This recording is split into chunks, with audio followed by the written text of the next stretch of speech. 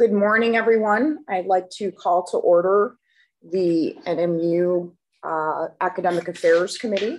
Present with us today is Committee Member Suppanen, and also Chairperson Savoy, who will be serving as ex officio. We have 5 agenda topics today, and we are going to start with our Academic Senate update from Dr. Norma Froelich. Please come on up. We have a little bit of a different setup, so feel free to sit down right here. Okay. Yeah. All right. That I can do. All right. Good morning. Picking up or I don't think so. Yeah. Okay. All right. Thank you. All right. Good morning. Thank you for the invitation to speak to you today. You do have my written report, and I'm not going to hit every single sentence and word of it, but the general gist. The Academic Senate makes recommendations to the Provost, Vice President for Academic Affairs on academic policy, on changes to curriculum, and on other matters of faculty-wide concern. We include faculty members from schools and departments across the campus, student government and administration. We also have 11 standing committees who prepare many of the reports and recommendations that then I then forward on to the Provost after we debate them over the course of 2 of our bi-weekly meetings. Typically, the early part of the academic year involves mostly preparatory work as we're kind of ramping up into all of our proposals and recommendations. This year, though, we have already reviewed and recommended several curriculum changes. Those include 27 new courses, 2 course changes, and 3 new programs that you'll be hearing about later in this meeting, including a Bachelor of Fine Arts in Acting, a Certificate of Competency in German-Speaking Cultures, and a Master's in Administration of Outdoor Recreation and Nature-Based Tourism. We're also starting some discussions about the relationship between Global Campus Program and academic affairs, and that sort of fits in our matters of other faculty-wide concern and our academic policy directive. Over the last few years, there have been frequent comments and questions at Senate and Senate subcommittee meetings and in informal conversations around campus about the Global Campus Program. There's some lack of clarity, and thus there's lack of understanding. There may also be some structural issues that perhaps should be revisited now that Global Campus has been operating for a few years. The Global Campus evidently operates on different budgetary and hiring models, though I don't know the details of them exactly. Global Campus also uses some staff, faculty, and other resources within the academic affairs and umbrella. And there's also questions among faculty about how the academic approvals happen about the curriculum within the Global Campus program. Many senators are therefore concerned about the possible effects on traditional in-person programs within academic affairs. When resources are diverted to online Global Campus programs, a worthy idea for an in-person program or an existing in-person program, a new one or an existing one, may be ineligible for the benefits and therefore unable to incubate and grow. And while there's certainly need for support for online programs, there's questions as to whether the current structure with Global Campus separate from academic affairs, whether that inadvertently harms more traditional programs and students who seek a traditional in-person education. So we expect to continue that inquiry. As much as anything, it's a lack of clarity and lack of understanding and trying to figure out what it is before we try to say, should there be some structural changes? All right, finally, if you'll permit me to diverge a little bit from my report, I'd like to make a comment about what I'm starting to see as chair of the Senate in terms of loss of enthusiasm about committee work on campus. This year, faculty are working hard, and last year as well, faculty are working harder and longer hours than we ever have to meet the needs of our current students. A friend of mine commented to me yesterday that in the last 2 weeks, almost 25% of our students have been absent at least once because of COVID exposure or COVID-like symptoms. And that means that that's not atypical across the university at all. And sometimes it's just 1 or 2 days that they're absent, and then they're like, okay, that was just allergies, I'm back in. But what that means is that we're all doing far more one-on-one meetings, far more one-on-one Zoom sessions, far more emails to make sure that every student's caught up. We're also spending a lot more of our energy checking in with students on how they're coping with pandemic stresses. And none of that we begrudge our students. We choose to be professors because we want to work with the students. That's what we do. but it's a lot more energy and it's a lot more time. On the other side of the coin, faculty are kind of angry about the lack of investment in educational, instructional, and support services, with faculty and staff salaries not keeping pace with cost of living, not keeping pace with other universities, and with positions around campus in terms of faculty and staff not always being refilled following some retirements. There's sort of a lack of confidence in where we're going, especially in the last 2 weeks. What direction are we going, and what is the board's vision and mission for the long-term academic mission and direction of the university? The net result, kind of with the push-pull factors on all that, is faculty have a lot less enthusiasm for serving on committees about long-term planning, and they're choosing not to take on extra engagements to think about long-term planning, but rather focus on the current students that appreciate our time and energy. And that's likely going to impact Senate and academic affairs, but also other strategic committees at the department committee or college and university levels. In terms of why I'm bringing it up within Senate, this could very well mean that we'll have a less productive year this year than some years in the past. And though, quite honestly, that might make my life a little simpler, less reports to file and so on, I do hope that that ends up changing just for the growth and the betterment of the academic mission of the university. In any case, that's the end of my report. Senate meetings will continue bi-weekly throughout the year. As I did last year and as the previous Senate chair did, I'd invite a standing invitation to come and join us for one of our meetings. And I welcome comments and questions about the Senate and our work at this point or anytime throughout the year. Thank you. Thank you, Norma. Any questions or comments? And I do want to note that committee member trustee Fatanti has also joined us virtually. Hi, Lisa. Hi, Alexis. Hello. Thank you very much for the excellent report. Thank you. Any questions? Or? No, I look forward to hearing from you again. All right, thank you. Thank you, Norma. Okay. Next on the agenda is the charter schools update. Dr. Holt, I didn't recognize you. Does that come with the mask? Or? Exactly, it's part of the mask. Yes. So good morning, Casey Holder, Charter Schools Office.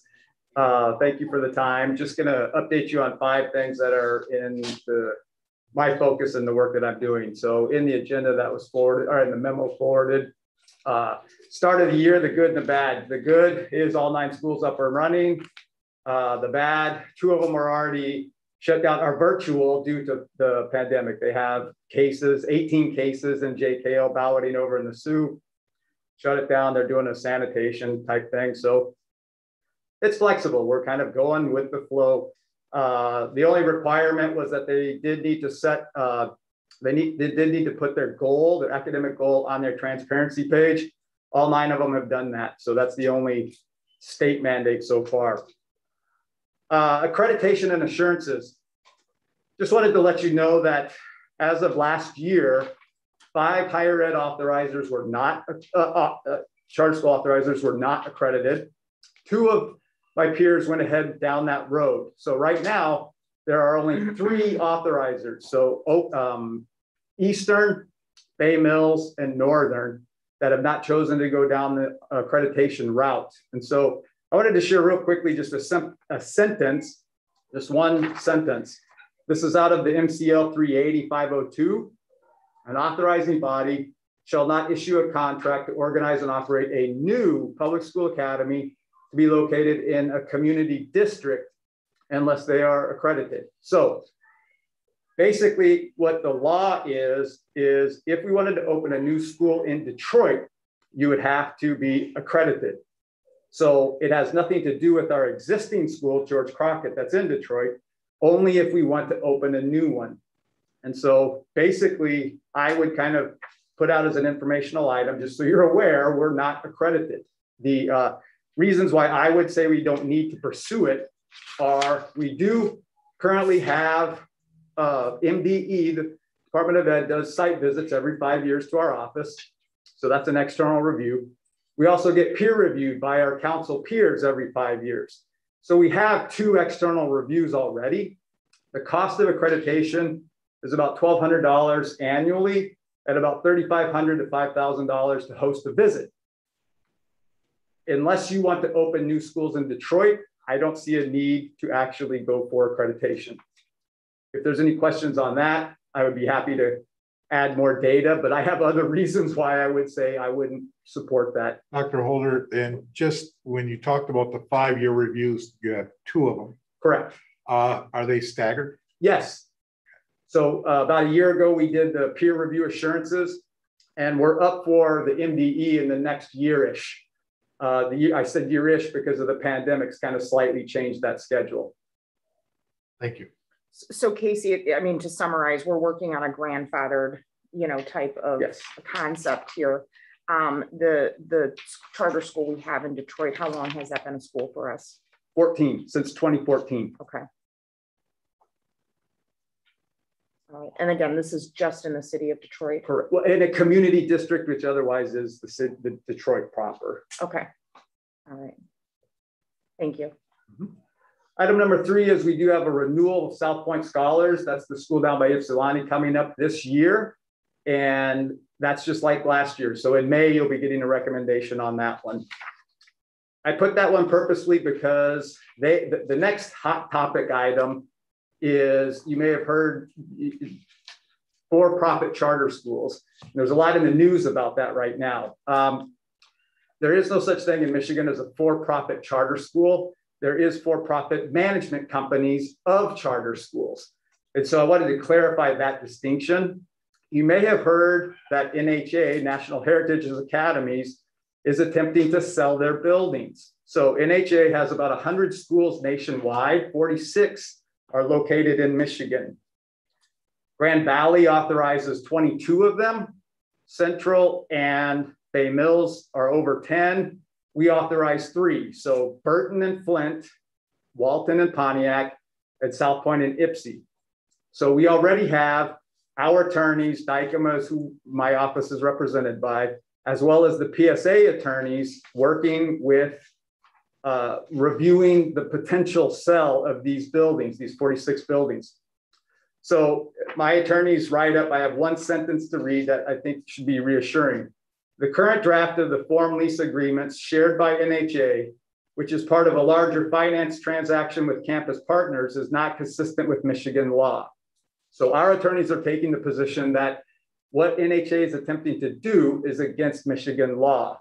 One example that's very requiring a 30-year lease. So as you can imagine, historically, our contracts have been about 5 years, anywhere 2 to 5 years. We have never had a lease agreement that goes beyond the term of the contract. The only exception to that is if the PSA is literally buying the building, think a 30-year mortgage. But this is not the case. They are selling, the NHA is attempting to sell to a corporation that would then continue to lease. So they have lots of things they're working out. That's another item that I'll keep you apprised of. And in December, we'll probably have some new updates on that. But are there any questions on that particular for-profit or NHA at this time that I can answer? I think you've explained it very well. Okay. Lastly is just the update on board. So we have new board members, we have reappointments, and I included this time just all of those so that you would have a complete list of all of our current standing board members and their standing, if they're a community member or an educator, and their terms. And so I know you have a busy schedule. I'd be happy to entertain any questions, but that's all for me. Thanks, Casey. Quick question, terms are for 3 years. So is that standard? Pardon me, what? 3 year terms? Yes. So those are the terms on the board members is a 3-year. And when there's a resignation? Except for if there's a resignation, then we would fill that. So if somebody had already served a year, we would be looking to fulfill for 2. So they're always staggered. Okay. Mm-hmm. Great. And they don't have term limits, do they? No, currently there's no term limit. And we have some I don't want to state the actual, but we have one person that I'm pretty sure has been a founding, like 20-year term member on a board, which is a good, as long as there's some new perspectives and ideas coming in. And there has been. I appreciate your attention to this very much. Yep. Very good. Thank you. All right. Well, thank you. Have a good day. You too. Okay. Next on the agenda, we're going to receive a presentation from the Deaf Studies program.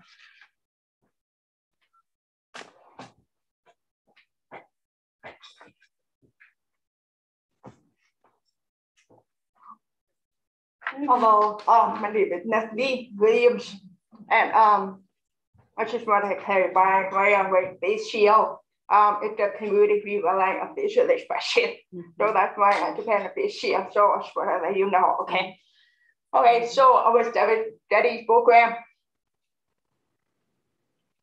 Okay, so we have two different sections. We have the studies certificate, we have the studies minor. Okay.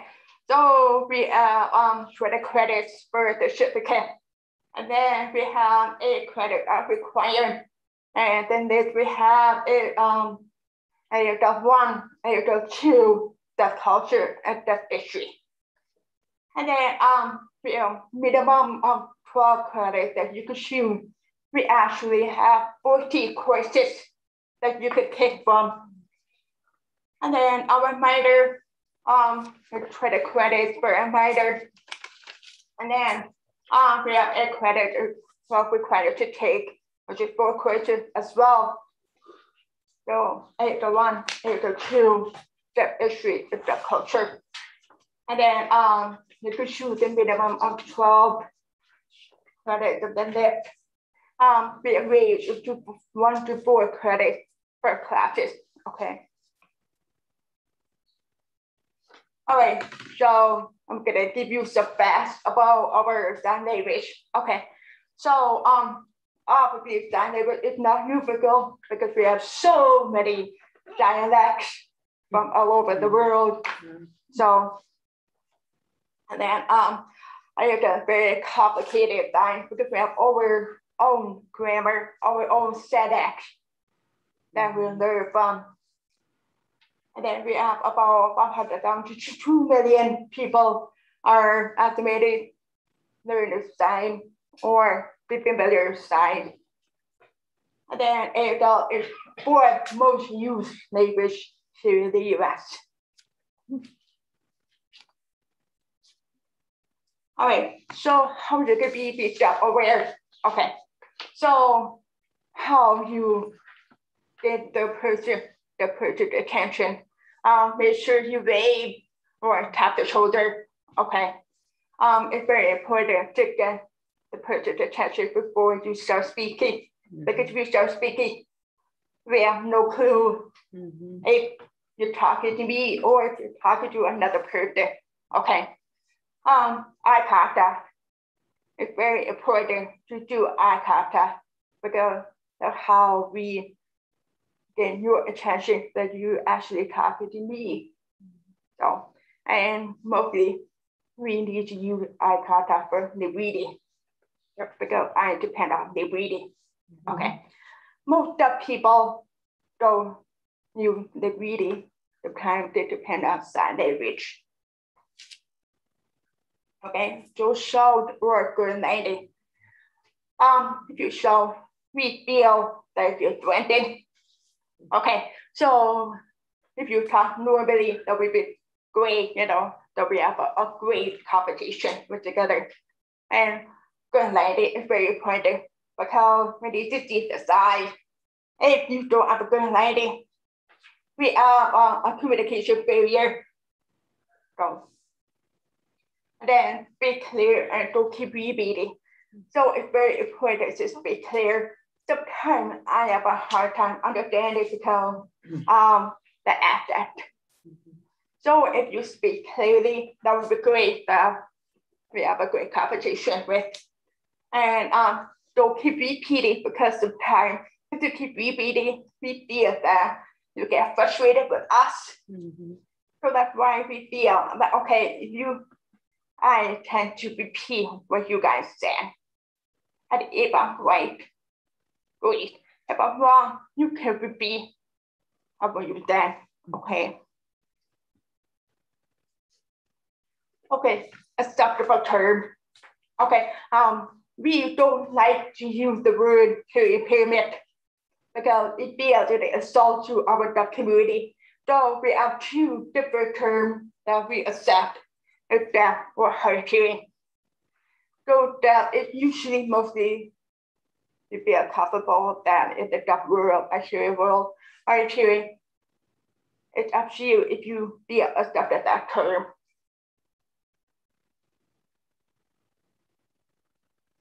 Okay, so are you ready to learn some science? Okay, so look at our alphabet. Okay, so I don't know how you start that movie.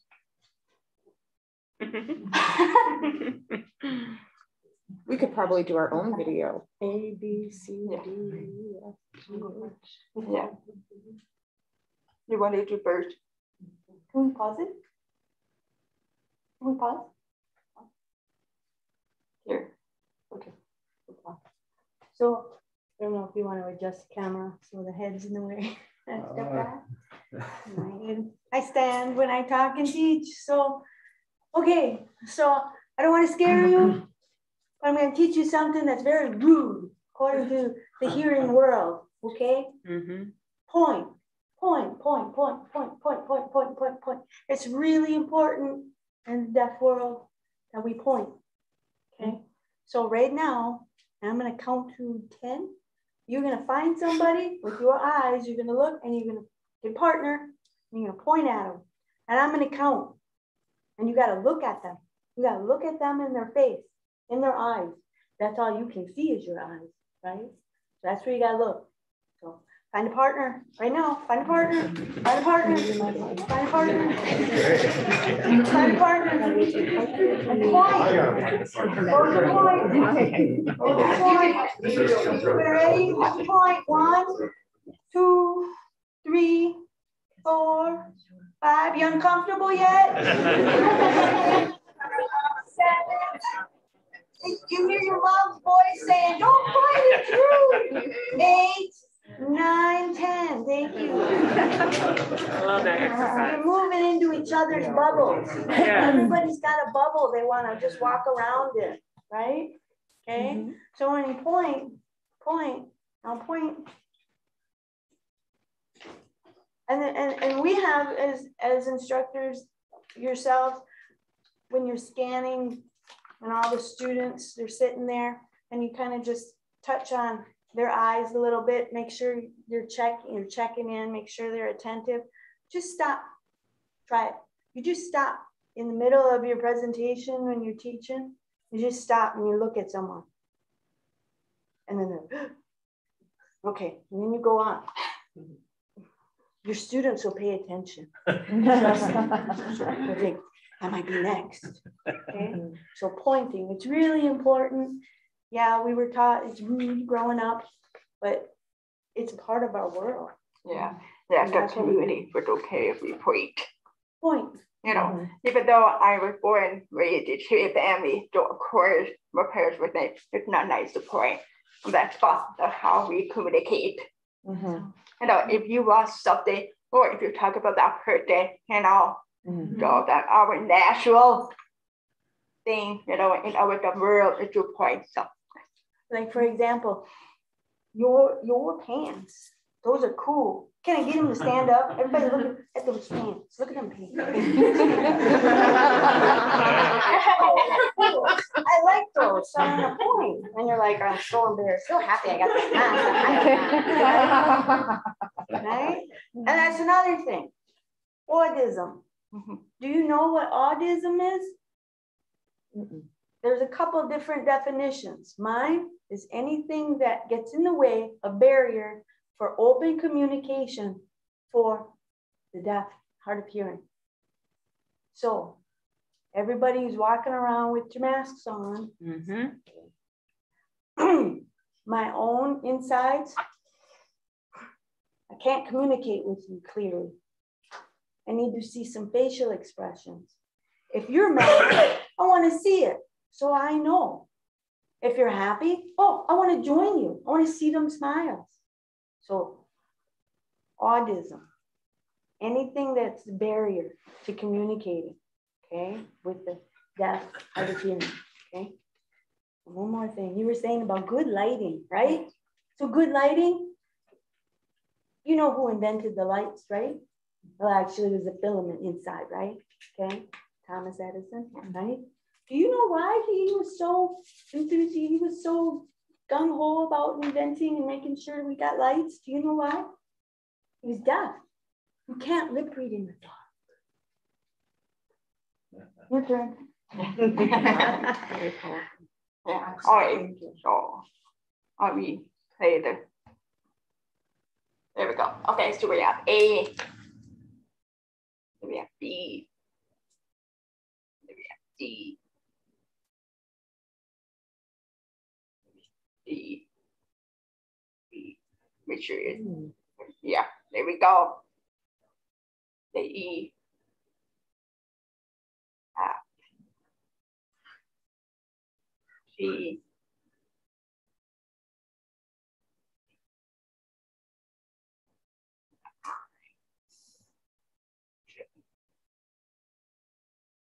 K. L. M. The 2. The P. The K. Switch it down. The Q. R.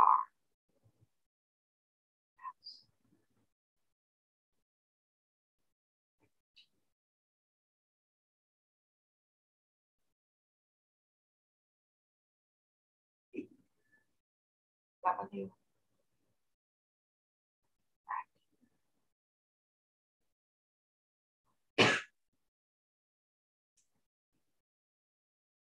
All right. Okay, so then that we're going to be there for numbers. We're going to do about numbers. Okay.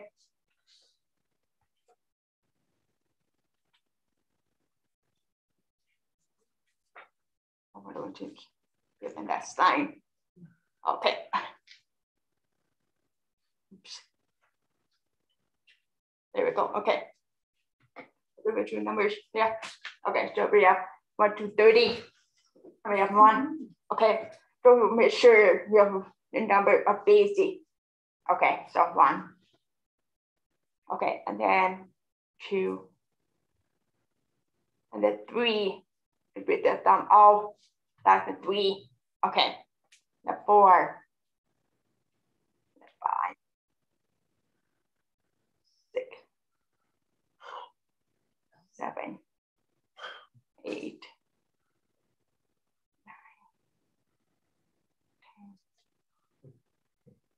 11, 12, 13, 14, 15. Okay, to get that hard part. 16, 16. 10 plus 6. 10 plus 6. Yeah. 18, 19, 20, 21, 22, 23, 24, 25, 26, 27, 28, 29, 30. Now shake it off. I know, just the other grab at the end. Yeah, so, yeah. Okay, so now we have learned ultra giant. Okay, so if you want to say, what's your name? Okay, so your name what? Okay, and then you will think about your name. Okay, so if you want to practice how to spell your name, yeah, so that's me. Okay, if you want to think spell your name. Okay. And then if someone asks, my name, big spell. Okay, so it's very important to big spell your name so we know who you are. Okay, because the time we have a competition a lot of time and we want to know what's your name. So we'll be familiar on who you are the next time. Okay. And then just nice to meet you. So nice to meet you. So nice to meet you. Okay. Okay, so your name, what? My name. And then you think about your name. Okay. And then nice to meet you. All right. Okay, so we learned about science to a very basic side that you'll be familiar. Okay, so we have please, then we have sorry, the S, sorry, sorry. And then we have hello, hello. Then we have yes. Then we have no. Okay, the point is to shake your hand. No. All right, the yes, you shake the yes. All right. So why don't we just go ahead and say yes? Why don't we just go ahead and say no? Because yes and no are body language. ASL, then we match it with our expressions and what our intent is. Have a cookie, Mom, please. Go. Okay. Go. Okay. So ASL, body language.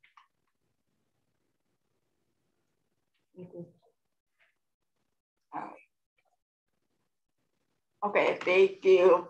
Thank you for asking us. Nice to meet you all. And then we have and yeah, okay, thank you. Thank you very much. Should I sit off for questions or? Does anyone have any questions that they'd like to ask? To what extent does early childhood education impact who comes to your classes? Yes. Yeah, we have some few students who are in early education, and I'm always let my students know it's very important to learn science for birth. I have two daughters, they're both here, and they know more than 30 science. And my daughter is 2 and 1. And it's very important because, of course, little kids, they pick it up really fast. And it's really nice to express their feeling early. It's just be not angry, but frustrated that the parents will understand.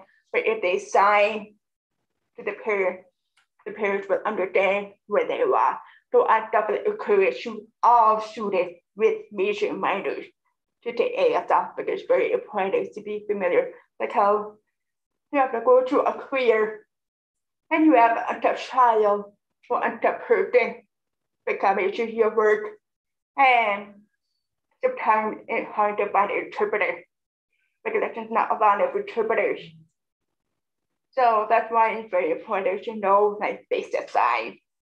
If you know basic science, that person will actually feel more comfortable.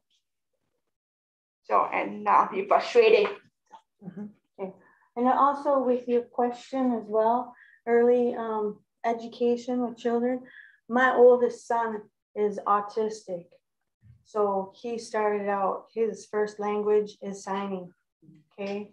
So he would be frustrated. My third son ended up with apraxia. He couldn't speak either for 3-4 years. Again, we sign. So our children weren't frustrated communicating with parents. So, very important. Thank you. Any question? You mentioned the barrier Yes. with the masks and Yes. COVID.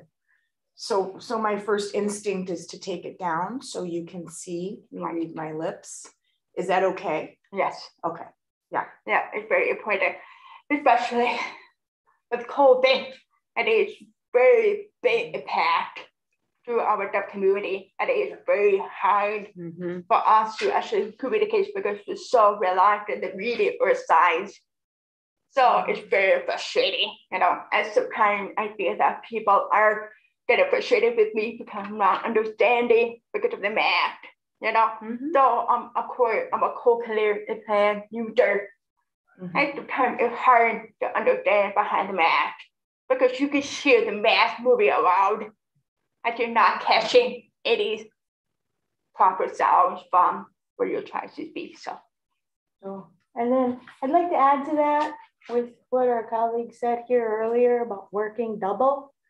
So you guys get to hear everything each other whispering behind your mask. We need to see those faces, the lip read. So the students, you know, trying to make that connection, facial expressions, body language. I would say we're working triple time, trying to communicate with our students because of this. Okay, so even these, they get all glary and students can't see our facial expressions and stuff. And they ask us, could you please repeat? Could you show that again, please? Because these, they get all glary. So yeah, it's very frustrating with. Any other questions? Any other questions?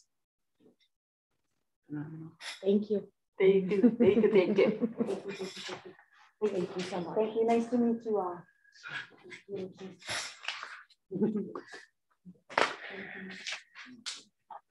So what a great opportunity. This is something that we've typically been able to do kind of pre-COVID. We would have one of our departments come in. So that was great. Thank you. Okay, next on our agenda, we have Dr. Paul Mann. We're going to talk about the Master of Science in Speech Language Pathology.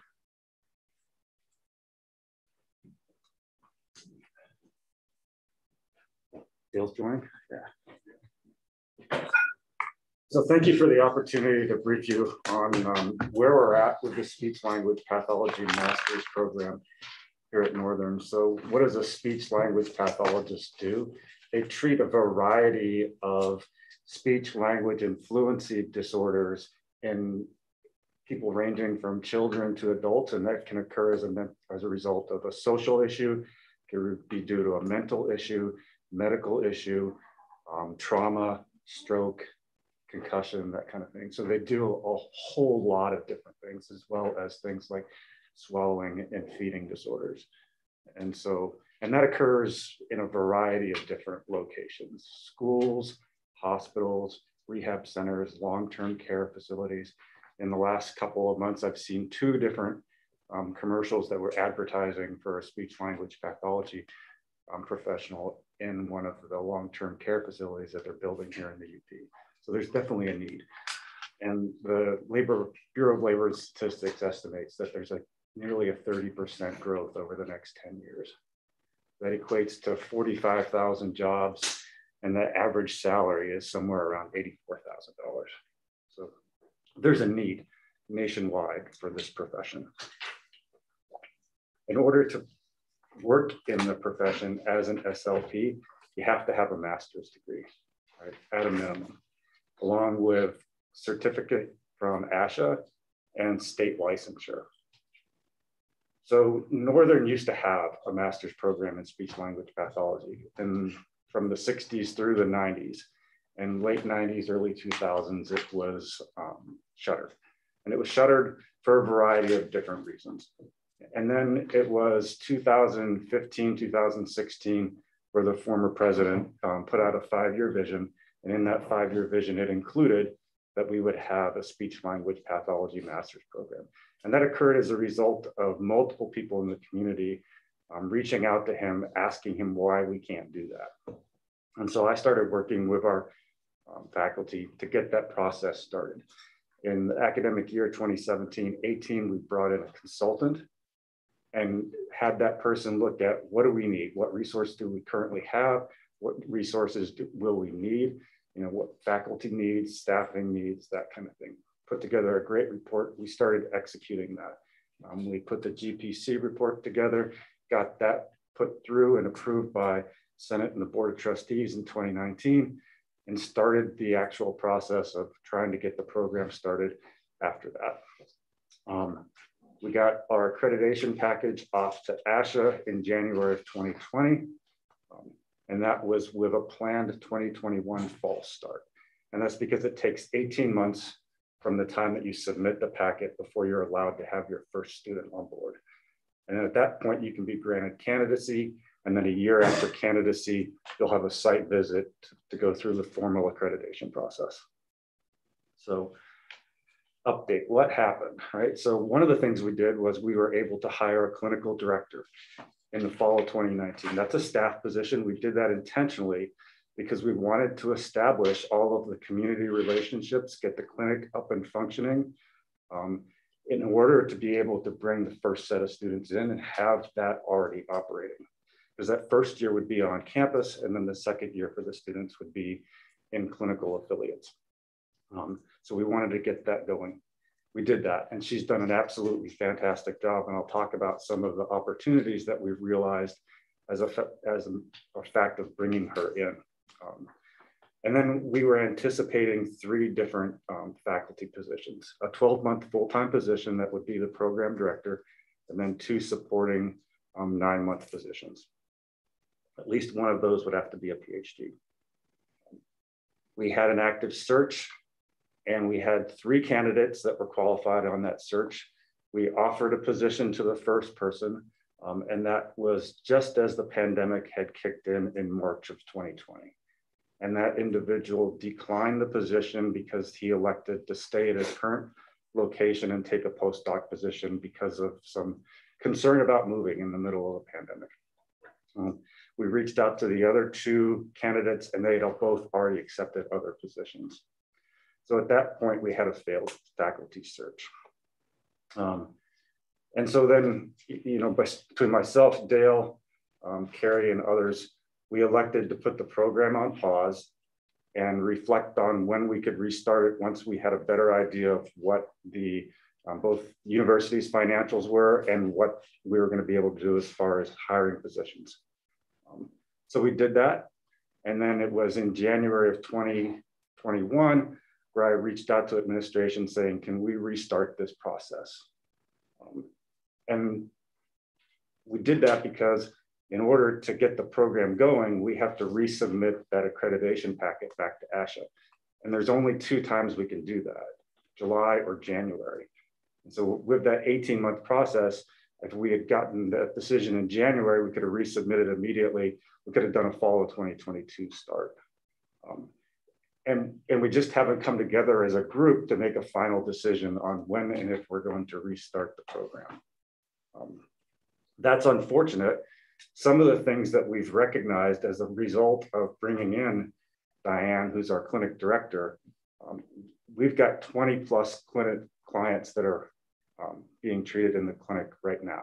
She's maxed out, and that's using undergrad students who are seniors to help with therapy. We have a waiting list.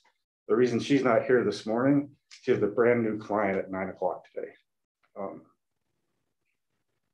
As a result of the COVID pandemic, we were forced really to implement remote therapy.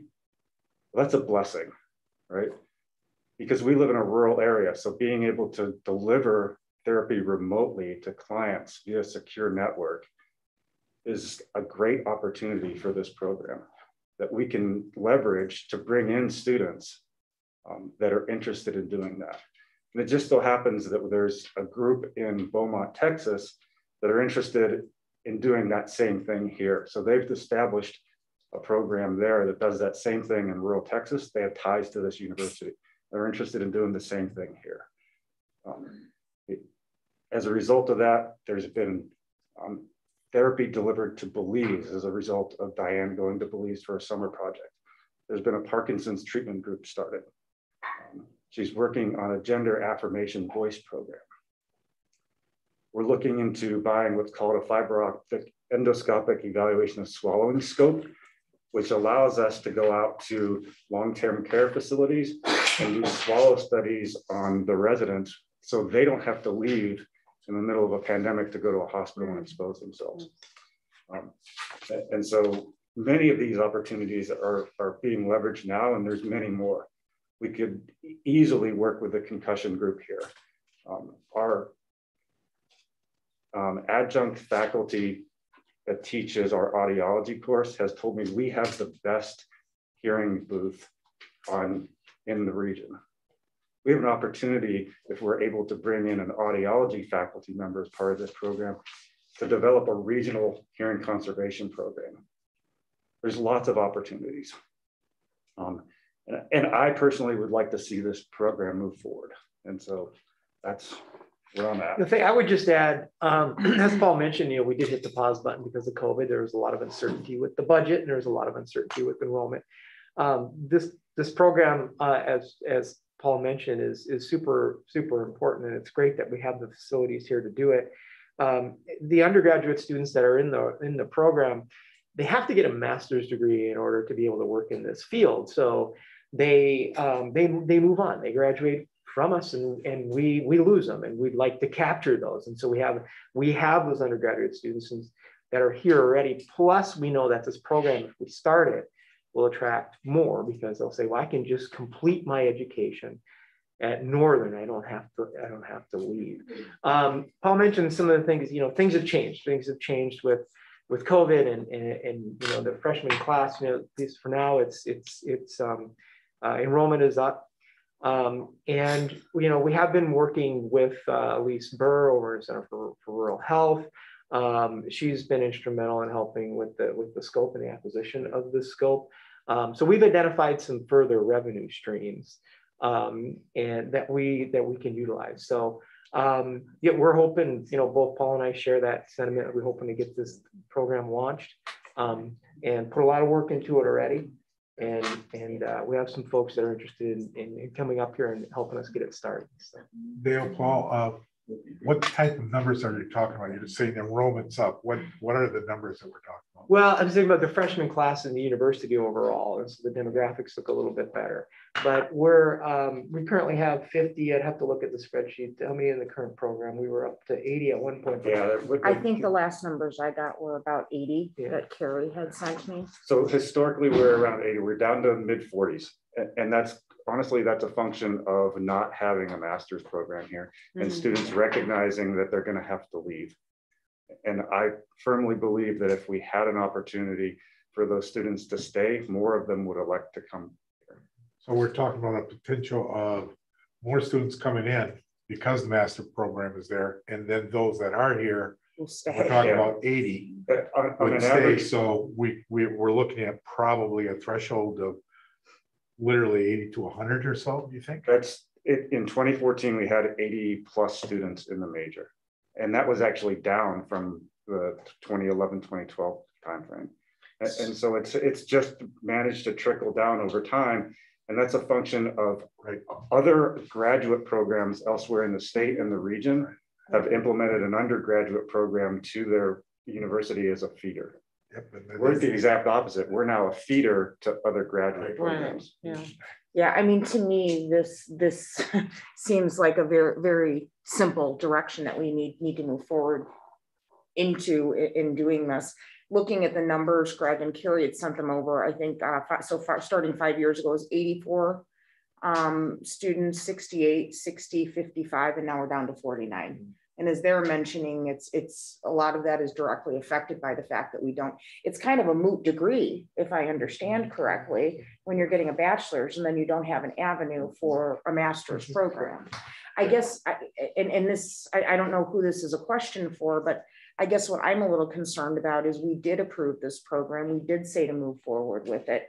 I understand that there were, situations and things that need to be considered with COVID, but at least myself, and I'm not aware that any of the other board members were made aware that we paused this program. I wasn't made aware that we paused the program, but what I wondered too is I know when we approved it, there was community need was one of the elements that really was a strong moving force for us wanting to approve it. Has that changed? No, it's actually increased with COVID. One of the things that can happen with long-term COVID patients is they need additional therapy. And so now the need is even greater. And what we've realized as a remote of not being able to do some face-to-face therapy is that there are people we can reach remotely that we wouldn't have reached before. So the people that, you know, wouldn't want to drive 3 hours to come to campus to get treatment, that can't get it in their community, we might be able to bring them onto campus one time, or maybe we can go to them once, establish that relationship, and then deliver the therapy remotely. That's just something that's been a realization of, one, having the clinic director, and two, having a pandemic. It's turned out to be an opportunity that we would not have expected. Yeah, and just to summarize what I believe I heard is with this endoscopy, you know, the endoscopy swallowing scope, there's an opportunity to generate some revenue too, to offset some of these costs. Between the scope and being able, if we can establish a billing program for services beyond just the scope, we're estimating somewhere around $35,000 a semester. And because it's a 3-semester program, we're looking at maybe $100,000. So there's nothing to vote on or approve here. It's been approved. I think that the direction is that we just need to move forward with this. Tammy? I just was saying that the committee members are allowed to speak because it's a committee meeting. Sorry. Are you shushing, Donna? I was. Your end, Tammy. I mean, any thoughts from your end? No, it's a no-brainer as far as I can see. We have already approved. Exactly. Yeah, we've already approved it. So there's really no action. Okay. I mean, so is there a barrier here or an obstacle that you feel that we need to additionally remove? Because I think that we all agree that this is, you know, very easy. As a matter of fact, I think the barrier from our end was finding a qualified faculty, as Paul mentioned. We had the search, and then, but I think now we're in a climate where we can move forward, you know, successfully. I think we just need to start a new search. Start a new search. Okay. All right. Very good. Excellent. All right. Thank you. Thank you. Good. Thank you. Thank you for the update. Okay. Last, certainly not least, on the agenda is the new program approvals. And Dr. Carrie Schuling, Provost and VP for Academic Affairs, I think is gonna do this presentation. Just so you're aware, this will require a recommendation to the full board. Is Lisa on or not? She has been connected, but she's not showing her video currently. Okay, but she is on. I'll check again. It's just important for us to understand. Let me see if she's on there.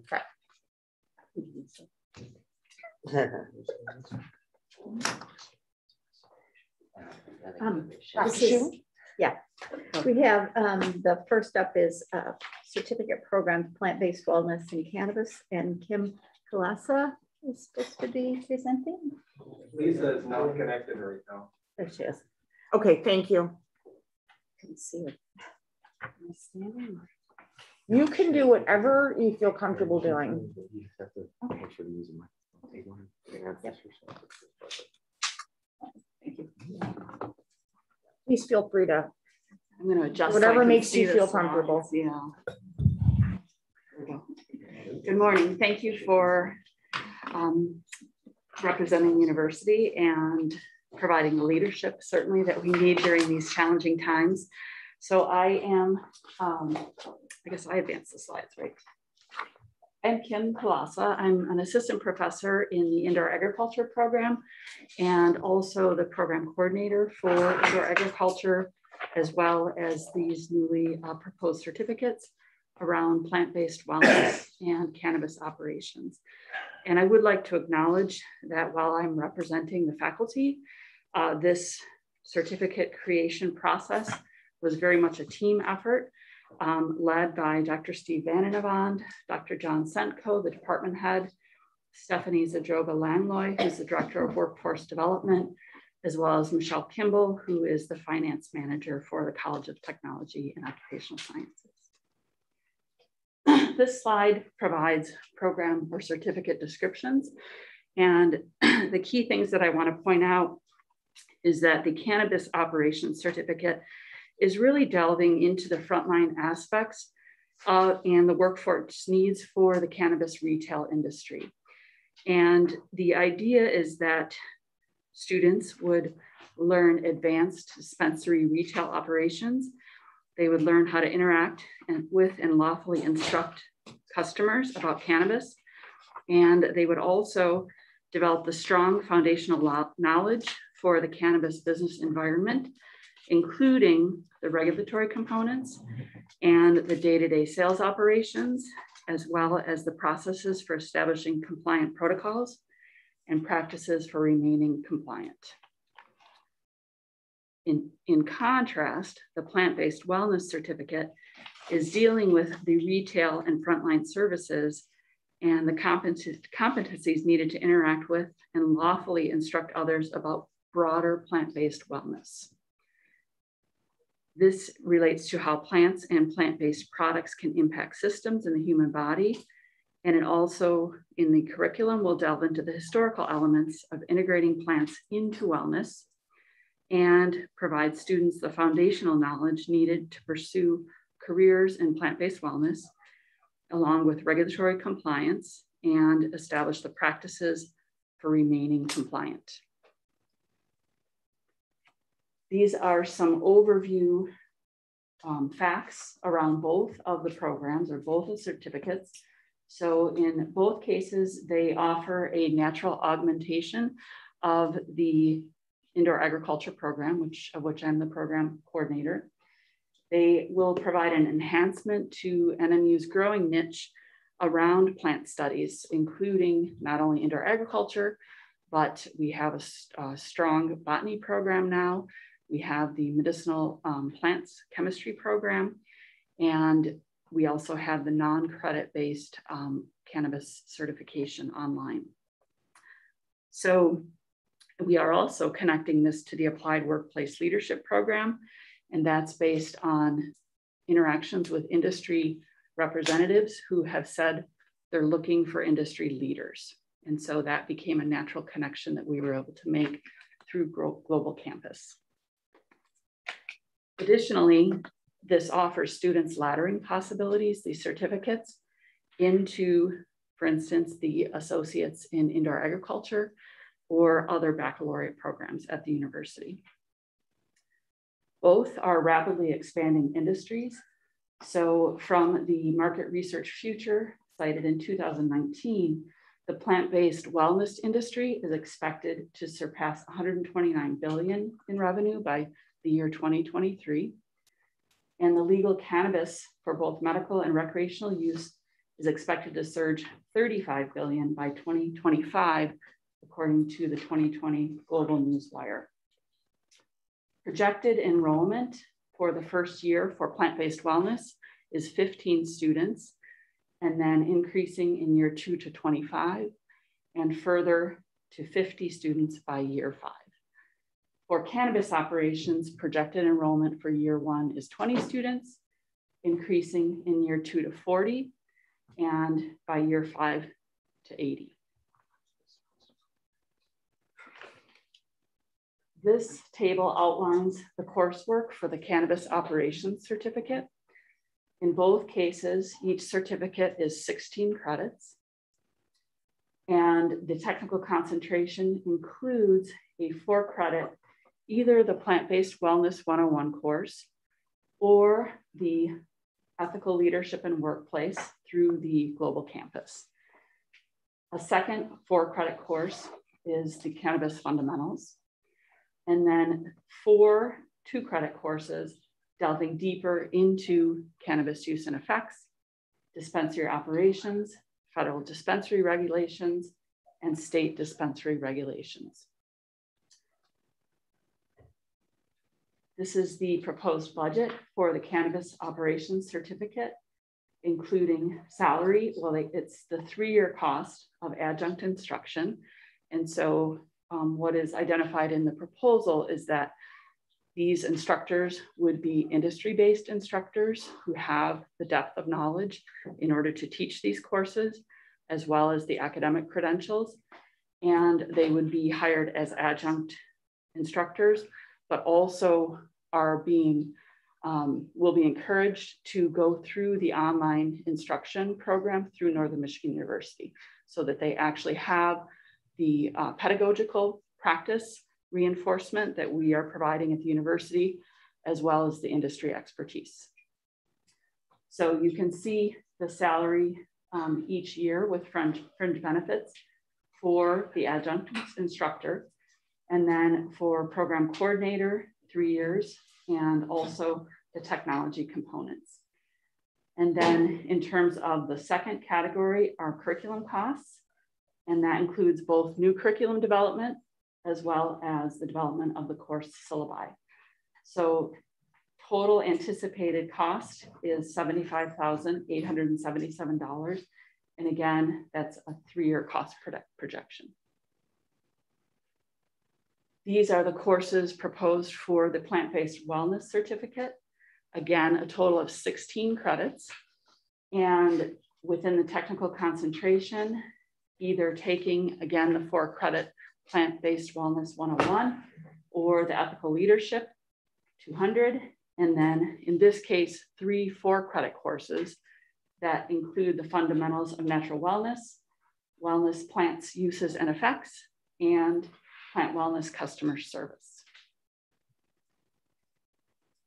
This is the analogous budget for then the plant-based wellness certificate. Again, a proposed 3-year budget, and including the salary of the adjuncts, as well as program coordinator, curriculum development, and course syllabi, totaling in this case $96,003. Before I close, let me go back. There we go. One of the things that I've been engaged with as the program coordinator for indoor agriculture is talking with many students, and the students are very excited about the opportunity for these certificates, even for on campus, because they fold naturally into their elective credits. And so within the indoor agriculture program, for instance, more than half of our students do have an interest in cannabis. Many are migrating from the medicinal plant chemistry program, and they're excited about the opportunity to pick up the cannabis operations certificate for their course electives and develop that expertise to meet their goals. So they're learning, growing through the indoor ag program, and then that would provide that enhancement to their career goals and direction. And in terms of the plant-based wellness, that then satisfies goals of other students who are not interested in cannabis, but are interested in the indoor ag program. We teach them how to grow food.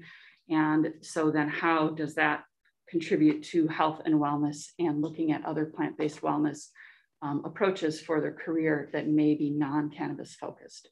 So both are important. Both are meeting needs, not only of our on-campus students, but then have the potential to draw, globally because of the online offer. That's what I have. I'm happy to answer questions. I personally get very excited when I see programs like this, because we've kind of been on the cutting edge of this since the very beginning, and it's just an industry that's going to continue to grow. I'm curious about the certificates. So, jobs in these types of markets, is that kind of the standard of what they're accepting, right? Because we're still very new in the field. So are certificates typically required to work in these industries? Can you talk a little bit about that? Yes, that's a great question. So all of the development of these certificates, as well as the indoor ag program, have been based upon meeting with industry experts. So we have an advisory council. As a matter of fact, we have to be there at 10:30 for our industry advisory council. And so absolutely, what we're hearing is that by offering these certificates, it's a leg up for students, either if they're pursuing the associates, for instance, or have long-term goals for a bachelor's, it's an enhancement because it gives them a specialization. Or they can simply pursue these certificates, say from a global campus perspective, and it provides them, the way I have a visual, because I owned a business for 13 years, right? And you would have a stack of resumes. And if that certificate is in that resume would come to the top, right? That's going to be the first person who— It's a differentiator. It's a differentiator. It's going to make people stand out who are interested in the industry. And it demonstrates their level of commitment, and also enables them to become leaders in the field, which is what the industry is asking for. They want leaders. And I may have missed this, but there'd be opportunities both online and face-to-face. Only online for these certificates. Only online for these certificates. Okay, perfect. And they're developed so that students could complete a certificate in a 1-year time frame, which is really efficient. And so that is going to open up, the appeal for people. Do we know how many other institutions are offering these types of certificates? Yes, so based upon our research, the only university offering the online certificate that's analogous would be St. Louis University for the cannabis. And I'm just drawing a blank on the plant-based wellness. It is, are you drawing a blank? Plant-based wellness, there's one, Florida. Okay. It's a university in Florida. So, and then Lake Superior State is doing some face-to-face that's a little bit more chemistry oriented, and they're not like these streamlined certificate approaches. Because regionally. Because we're such a pioneer in this, I mean, are there opportunities to really look at how we market this in the right way to get out to folks? Because again, we're pioneers, and there's just not a lot out there right now. Yeah, very true. Very true. And so that's where having that strong partnership with Global Campus and really developing those marketing entities, and getting word out through industry journals. And we've been able to do that via not just our specific outreach, but specific interest that's come to us. So like even the Indoor Ag program, we get contacted regularly from people in the industry or industry associated journals who want to understand what we're doing and what we're offering, because it is so cutting edge. Any questions or that for me? I have about 1,000 more, but we don't have time, so let's take it offline. Yeah. Okay. So, thank you very much for your time. I'll leave this here. Okay, next is, I think it's Bill Bignight. He's going to come and talk to us about Bachelor of Fine Arts, acting. Love the pants. Thanks. Hi, everybody. Bill, how are you? Good. Gonna do it here, I guess.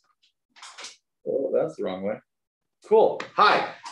I'm wearing my Department of Theater and Dance hat today. My name is Bill Bignight. For those of you that don't know me, it's nice to see everybody. Happy homecoming. Today, I'm here to talk to you about the BFA in Acting new degree proposal. This has come out of a necessity.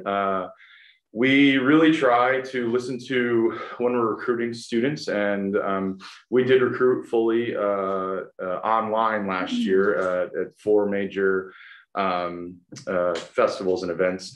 And one of the biggest things, I track all the students we interact with. I've got lots of spreadsheets and tons of fun stuff. But one of the biggest things I was finding is I was losing students because we have a BA in acting, which would be the generalist degree. They want a little bit of technical experience. They want a little bit of acting. They want to kind of figure it out. A lot of students that get BAs eventually go specialize in grad school. We have been noticing that through our data and tracking that we were finding students not coming here, and students that were really, really interested in our program and the opportunities and everything that we're doing. And so I dug into that, and I actually started calling them and be like, why didn't you come here and where did you end up? in a very polite way. And because we had offered scholarships and they didn't accept them. So I'm like, well, I'm trying to give you money and you're saying no. So there's a problem there. And we found out that they wanted a specialized degree. We actually lost 6 students at the beginning that would have started it this year because they wanted BFA acting programs. 4 of them ended up at Eastern Michigan University and 2 of them ended up, one at Oakland and 1 at, I think, Central. And that was just 6 students. And I'm like, okay, that's not good. These are, I mean, I'm collegial, but it's a competition to me, sorry. And I want to win and grow our program. So that's where this came from. And so it is a specialized degree. I don't want to say it's rounding out where we're going to be in our programming because as we get here, sorry, I'm looking at my phone because I put my slides there. I can stop that. So we're currently producing a full season of shows. 100% of department classes are in person, and we are planning for our summer season. We are back to a 12-show season. If you didn't get your season tickets, you should still do that. That's my pitch. I want your money. It's really exciting. Last night was actually our first show, our collab collective in the Forest Roberts Theater in 2 years. We had an opening night party.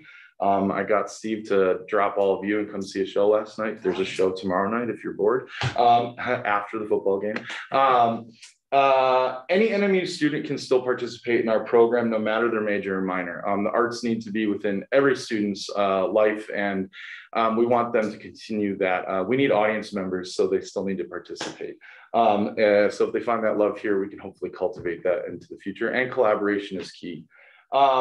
We do have auditions and interviews for specific degree programs. This BFA in acting would be an audition interview based. They still get to come in their first year and get in. And when I say audition interview, it's really just talking to us because we bring in cohorts. So our musical theater BFA, we brought in a cohort of students, and we really do want to have that connection to make sure that we're using our scholarship dollars effectively. Some students might start in the BA theater degree and transfer into the BFA specialized degree. I've used this slide every time that I talk to you because we are truly creating consistency. It's one of the biggest things I think higher education needs within departments, within the vision that we have within our department here at the university, is consistency in the product that we're offering. There needs to be trust within the industry. When we talk to high school teachers, I talk to a lot of high school teachers working within the arts.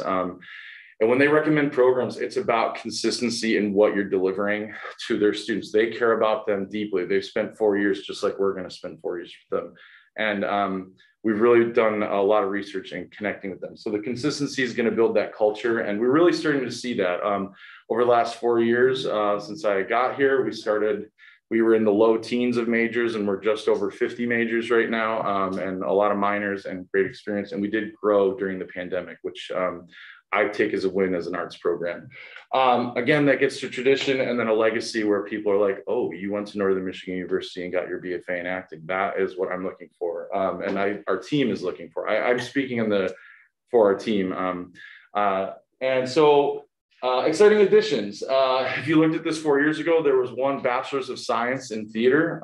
We were giving out a Bachelor's of Science in Theater. Think about that. And we had a minor in theater as well.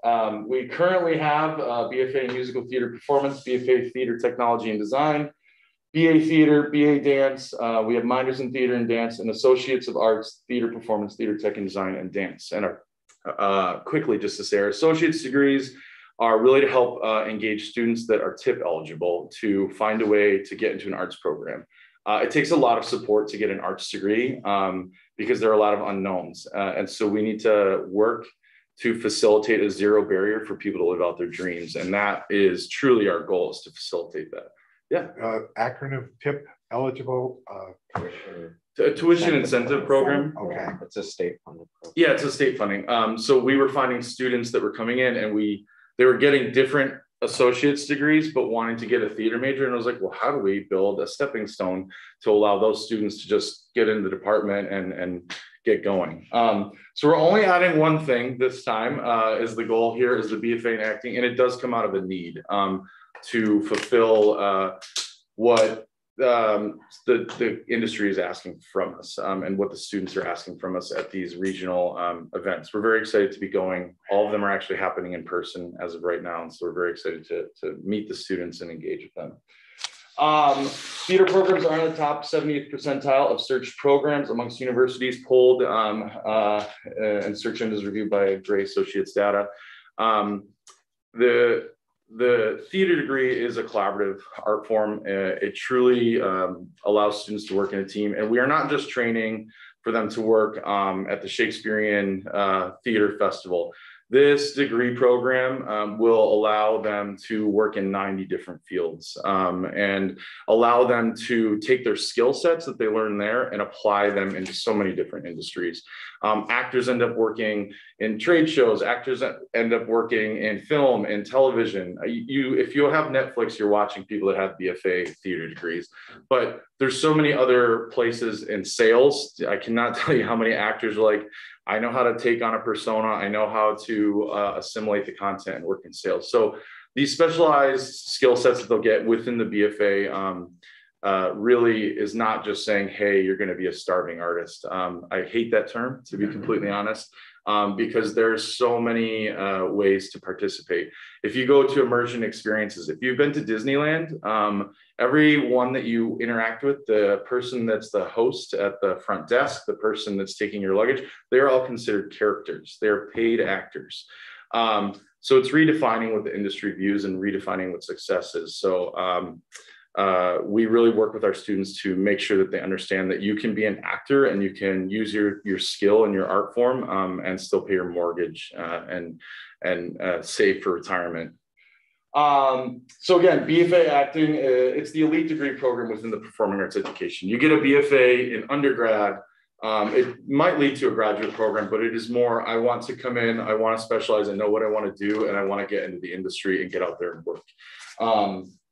It's a more focused field of study, specific training and professional preparedness. We really are working to make sure that our students are ready to take on the market and take on the field. And we have students working right now. We have students that graduated in the pandemic that worked this summer in professional theater in states that were open and theaters that are open, both in the commercial television world, in theater performance, circus in Vegas, and the opportunities are coming back more and more.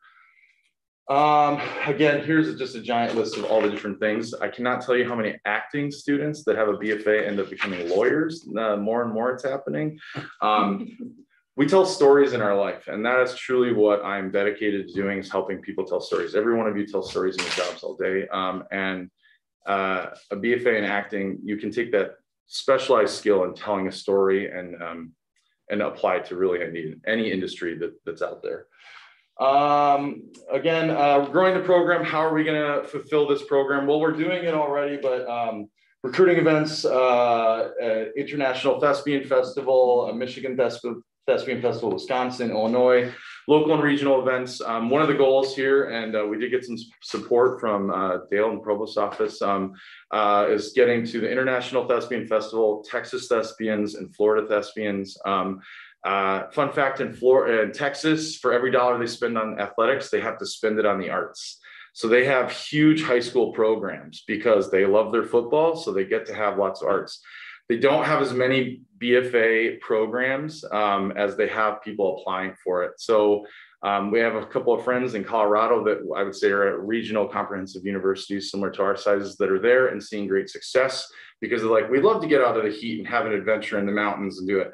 Well, we've got it. So we're really trying to see unique ways to get students and bring them here. International experiences, we're working on accreditation. Oh, yeah, sorry. Okay, I know I had 5 minutes. Yeah, I know, sorry. I talked too much. What can I do for you? Questions, comments, demagoguery, anything? Well, you said you lost 6 this year. So you go forward, what will you expect your numbers to be? The real goal would be to bring in full swing, if we can do it this year, now actually having the program, is to bring in a cohort of 10 to 12 each year and get it to 40 unique students. It is a specialized skill. Through COVID, we started making movies and radio plays and film. and doing more plays. And so we're trying to attract those new students. So the real goal would be to have 40 unique students that are coming to that program within 5 years. And there's no additional real cost inside your program to do that? We'll need one faculty member to teach that, but there's no structural costs. We have theaters, we have all the things. I mean, if you want to give me money, I'm totally down for that. We have lots of things that we could buy, but yes, right now we can do one faculty is what we need. So the business case for this, though, with this one faculty member will be offset fairly quickly based on 2, 3, 4, whatever. Yep, that was in our proposal. Yep, we definitely currently right now we'll do one faculty, and with growth, if we see extreme growth, we regionally have adjunct ability to get it there till we can prove that we would need a second faculty through our growth model. So when you say 40 people, that would be 40 people in the program at any given time moving forward. BFA programs taking cohorts. So like our musical theater, Paul Truckee, who runs our musical theater BFA right now, they brought in 9 freshmen in the BFA musical theater program. They're only going to be in that program. So the goal is to bring in 10 that are just in the acting program, and they come in cohorts. That's how it happens in the industry currently. Okay. And I was trying to determine, and again, I don't want to get into too much detail, but we kept using the BA of theater and the BFA and acting a little bit interchangeably throughout this. And I'm sure that there is a distinctive difference. It's definitely distinct. Sorry if I was doing that. That's okay. So the BA acting is a generalist degree. Where someone comes in and they're like, I'm unsure of where I want to specialize, they would start in the BA and take a lot of courses throughout the technical and performance and kind of a la carte create your own concentration. Okay. And how many students do we have right now for the BA of theater? The BA of theater, I want to say is 6 or 7. Okay. Our BFA theater technology and design and our BFA musical theater are our 2 largest programs because students are seeking a specialized skill set.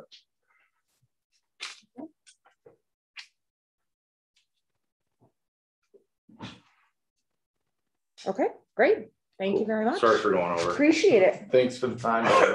I was just reminded of the time too. Thank you, Tammy. Last, certainly not least, we're going to hear about the Master of Science for Administration of Outdoor Recreation and Nature-Based Tourism. This could be seen as a plus or minus if you want to. She's going to probably say we're on the clock. Yeah, we are on the clock. Yes, and I appreciate that. So I will keep my spiel short because we provided the information for you, and I'm eager to see what questions you guys have. I'm Scott Jordan, the coordinator of the bachelor's degree program, Outdoor Recreation Leadership and Management, which Northern has hosted since 1972. It's a very successful program. I'm also supported by Liz Warren and the Associate Dean of the School of Health and Human Performance. So the Administration of Outdoor Recreation and Nature-Based Tourism degree will allow us the chance to have deeper study in this very new economy. So outdoor recreation is seen as an $887 billion industry. They ran United States ran a gross domestic product search on it for the first time in 2017 and found it to be the 3rd largest industry in the United States. So people are spending money on outdoor recreation. So this is a case of an industry producing thoughts to develop a higher learning degree. So the degree is kind of made for to develop a business plan for this rapidly growing economy. So we're looking at that. My idea is to graduate students who will leave Northern Michigan universities being leaders in this industry. When we talk about the curriculum for this, the curriculum is 2-track, not really 2-track, but it's designed as a leisure and master's degree, which will put people in the same footing as gaining a master's degree from any other school that teaches leisure.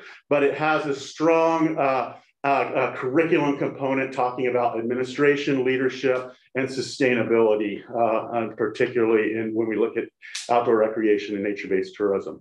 When I talk about nature-based tourism, a more common word would be an ecotourism, but nature-based tourism is a more accurate terminology for this.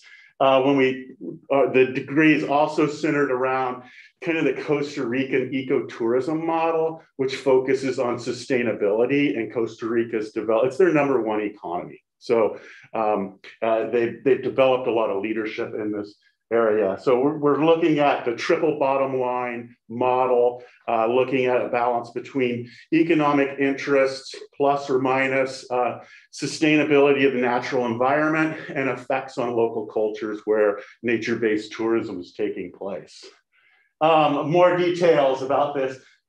This is going to be offered through the global campus. We wanted to, actually, Dale had recommended that it be an online degree so that we can broaden our student base. We're looking at employing getting students who are employed in the field and who would like to expand their knowledge base as well as expand their job opportunities. So for example, if you're in the National Forest Service, continuing education is one of the things you have to do to move up in the area field. So we feel that offering this as an online degree is going to be helpful. And Scott, I apologize if I could interrupt for just a second. Please. And this is my fault because I wasn't keeping good track of time, and I know that we've got a short period of time. Did you have an opportunity to read through the presentation? I went through it, right.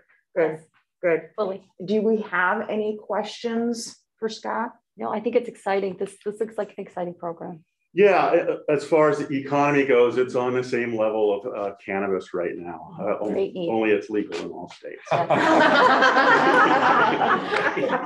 And I hate to cut you. Well, I thank you all for your time. So thank you very much.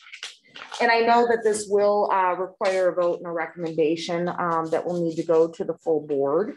I'd like to make the motion that we go ahead and approve the certificates for plant-based wellness cannabis operations, the Bachelor of Fine Arts in Acting, and the Master of Science for Administration of Outdoor Recreation and Nature-Based Tourism. Okay. I guess I have to support. Yeah, Lisa's not on. Any discussion? We're good? Okay. All in favor? All in favor, say aye. Aye. Thank you.